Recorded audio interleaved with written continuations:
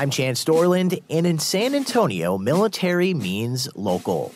This is Military City, a podcast from expressnews.com.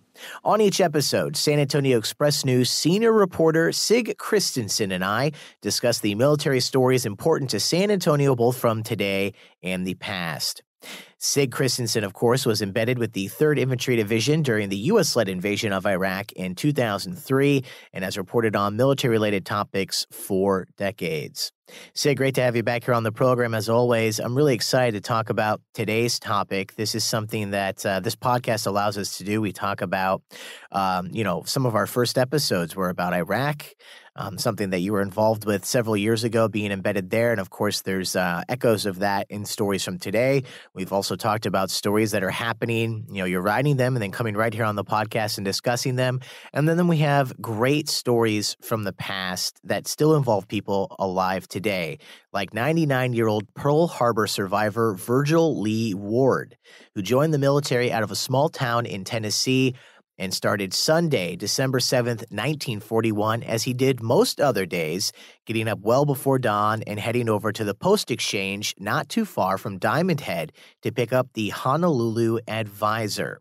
He had close calls that morning, again in 1950 in Korea, and once more in Vietnam over a career that spanned 30 years that saw him rise from private to major. So that epic journey is the topic of discussion today, Sig, but specifically a focus on what he saw the day America entered into the Second World War. We'll get to that in a moment, but let's start off with how you first became aware of Mr. Virgil Ward. That's a good question. I actually cannot remember how I learned of him, but when I did, I was very excited because new Pearl Harbor survivors are next to impossible to find. There is a group here called the Pearl Harbor Survivors Association. Like the national organization, it's defunct. The remnants of it meet every year, as they did today, December 7th, 2018, at a place called the Barn Door Restaurant, where they salute the veterans that are still alive. Well, that group had dozens and dozens and dozens of people in it at one time, and now it has 4, and 2 showed up.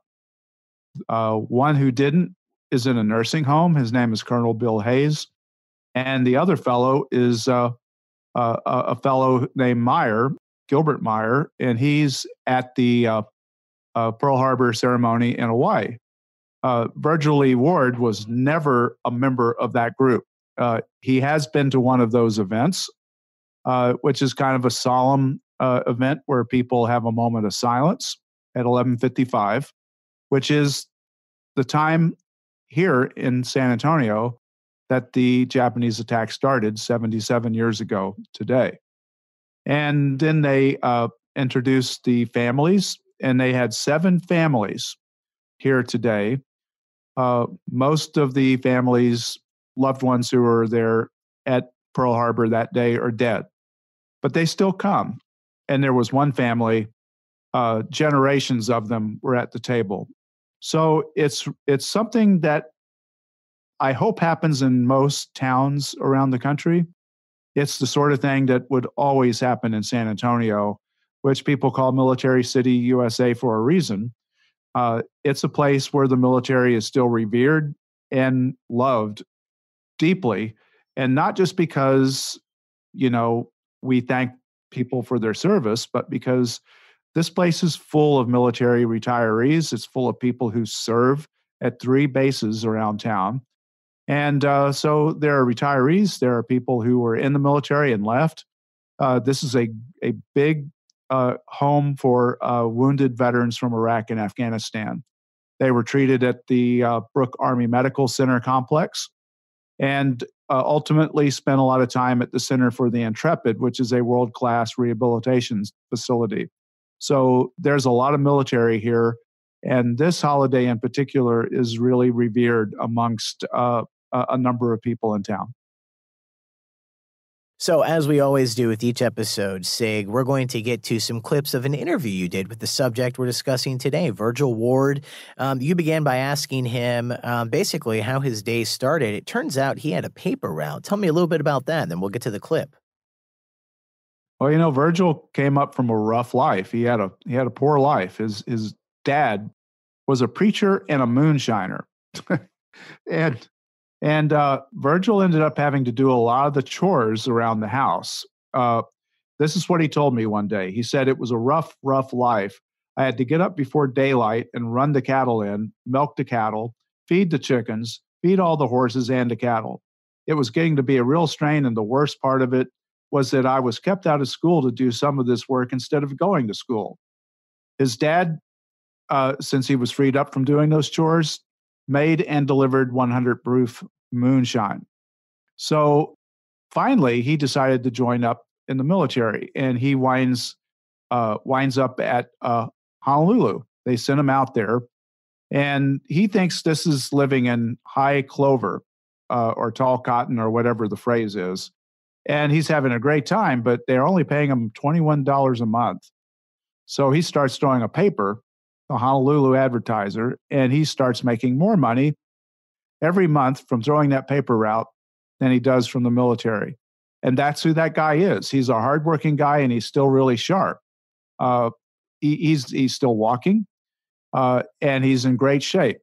So there's something to be said for doing lots of chores. I waited, was always out there at 6:30 to get my newspapers. I had a paper route to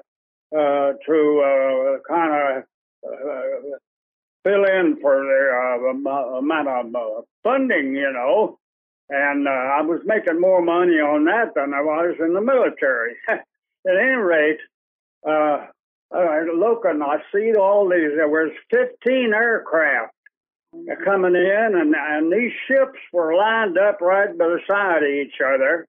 And all of a sudden, they started dropping bombs right down the ships. And I had a telephone exchange in Diamond Head, and I decided that the best thing for me to do was to head for that telephone exchange and go to my duty station, which I did. But on the way, it was about a half a mile from there to where my duty station was located. And they were then strafing the streets somewhat and just shooting all over the place, of course.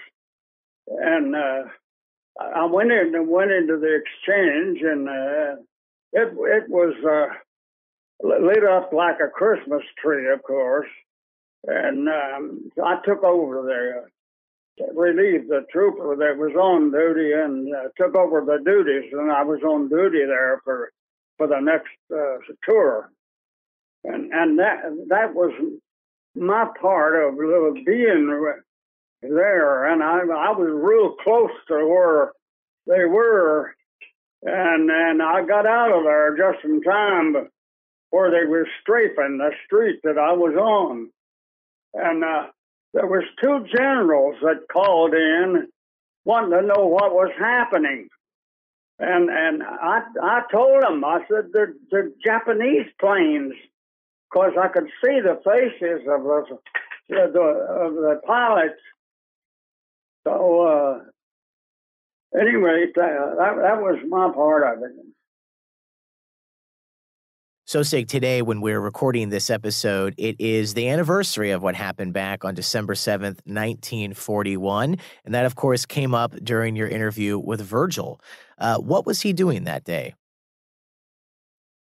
Virgil Lee Ward that day was getting ready to throw his newspapers, and he gets up before dawn to do that. He goes down to the post exchange, which is about half a mile away from his job, which is at a bunker complex in Diamond Head. The job he has as a signal corpsman is to run a manually operated telephone bank, which at that time was like the state of the art, and not everybody knew how to do it. And so he was just getting ready to start his day, and suddenly he sees some planes coming out of the blue. They're little specks, and they get bigger, and then he sees a formation of 15 aircraft, and they break up. and suddenly bombs are dropping on Battleship Row, and all hell is breaking loose. And he now has a decision to make, which is, what do you do? Well, he says, to hell with the newspapers.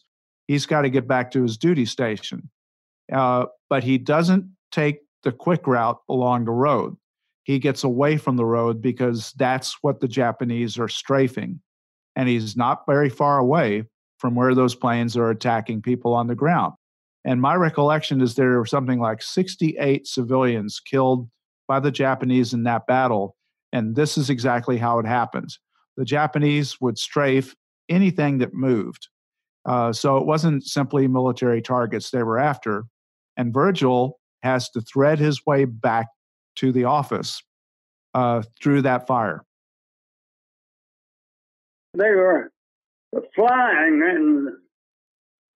in a formation when they first came in, and then they split up, of course, and they were diving in the area where I was at, and I was pretty close, but I got out of that highway in a hurry and was all off over in the side, and I didn't have to go down the highway and they were strafing already when I went into the tunnel. Well, it was dark back in there, of course, and then but they have a lighting system, a string of lights where you could see where you're going. It was back in quite a ways back in inside of Diamond Head, and it was a small switchboard, wasn't a huge one, and it was manual operated, of course, back in those days. And I'd stayed right there on my duty station till I got relieved, and when the shift, second shift come. All of that was all upsetting, of course, and it just something that's something that's happened that never did happen to me before, So, as we just heard, Virgil saw the Japanese planes. He saw the pilots at one point, knew who they were. And you asked him what that did to his emotional state. What did he have to say? He said he was scared, but it doesn't sound like he was too scared. Interesting that he says it that way. I think, like a lot of soldiers and sailors and airmen that day, he was trying to stay alive, but he also was really focused on getting to his job and doing his duty, doing what he was trained to do. And that's what these troops at Pearl Harbor were trying to do. And I think it was evident to them very quickly that this was not going to be a good day for our side. But they were still trying to get into the game. And when you watch the movie From Here to Eternity, you see that one of the chief characters in it, Robert E. Lee Pruitt, tries to get back to his duty post after the attack. And he's recovering from a knife fight that he has with Ernest Borgnine, who plays a kind of a sadistic character in the movie. And I think they captured that really well. I think a lot of troops at Pearl Harbor, when you talk to them, they all talk about, well, I had to get back to my post. That was all I thought about. And Virgil talks about that, and I've interviewed him on a number of occasions now, and it's the same story every time. So I have no trouble believing it. I've been writing about these veterans over most of my 35-year career, and I can tell you that his story is a lot like those of almost every other soldier or airman or sailor I talked with over that time. They didn't have anybody around to tell them what to do, to issue orders. They acted on their own initiative, which is the American way of fighting, by the way. Some soldiers and some armies don't do that well, but our soldiers tend to do that very well. And that's what they did. And so he doesn't talk about this being heroic, just like Chuck Yeager doesn't talk about his service in World War II or breaking the sound barrier as being heroic. Yeager will tell you, I did it for my country. And that's what Virgil Lee Ward will tell you. And when you talk to any of these other veterans who are still alive, and they're all 97, 98, some are 100, that's what they'll tell you. It's part of what makes them a great generation. And I don't know that I want to say they're the greatest generation, because we've got a bunch of great soldiers, sailors, airmen, and Marines out there today fighting and serving in parts of the world that they've been in for a long time and where the wars had no resolution. And they still go. There was one recently who was killed, and he was on his 20th deployment. Now, just think about that for a minute. What kind of person does that? They keep going back. They keep serving their country. They put time away from their family aside to serve their country. That makes them really great. And so they're all heroes to me. It shook me up, of course, and not having been exposed to any such thing like that, it just kind of scared me, of course, you know. But the first thing I thought of is go to my duty station. And I didn't have any instructions from anybody on anything. I just was by myself. So, Sig, to close things out on today's episode, I'm wondering, what are your thoughts on the fact that, you know, our two biggest foes from World War II are some of our strongest allies? I've lived in Germany. I've lived in Asia, not in Japan, but I've lived close to Japan. Boy, I mean, what a turnaround, but it's not a surprise, of course. I mean, like, you know, our largest amount of forces abroad are in those two areas. What do you think about the transition that happened after World War II that led us to where we are today? Well, it's funny. President Roosevelt called it a day of infamy. 21 American ships hit, 8 battleships sunk or damaged. The USS Arizona, USS Oklahoma, and USS Utah were complete losses. We lost 169 airplanes. We had 2,335 service members killed, 1,143 wounded. 29 Japanese aircraft were lost. It was a smashing success on their part. But when you take a look at that battle, it not only was a victory that ended up leading to them losing a war, but it actually recreated the entire world order. So enemies, Germany and Japan, and Germany had been our enemy in World War I, and Japan was our enemy in the Second World War. They become two of our most steadfast allies, and they become the beating heart of Western democracy that I grew up in the 60s. So we used to have Japanese transistor radios. Nobody knows what those are now, but we had transistor radios, and they were made in Japan, and it was always a joke about everything being made in Japan. But Japan became a powerhouse. I remember when their first cars were selling in the United States. And now I drive a Toyota Camry hybrid, and I have a Toyota Sequoia from 2004. That's turned out to be the best car I've ever had. Almost no problems over 14 years of ownership. So it's weird because, yes, we won the war, but we won something a lot more important. And it started on this day. We won the world. We created a order that spread peace and prosperity. We won a world where, for the first time, there were no generational wars taking place in Europe. The first one that came after World War II was the breakup of Yugoslavia. That is an exception to the rule that we've established since VJ Day. So when you take a look at what happened, it's really an extraordinary thing that from this moment at 7:55 a.m. Hawaii time, 11:55 a.m. Central Time. This is the clock that starts to run on the world, and it transforms this war. It transforms the world.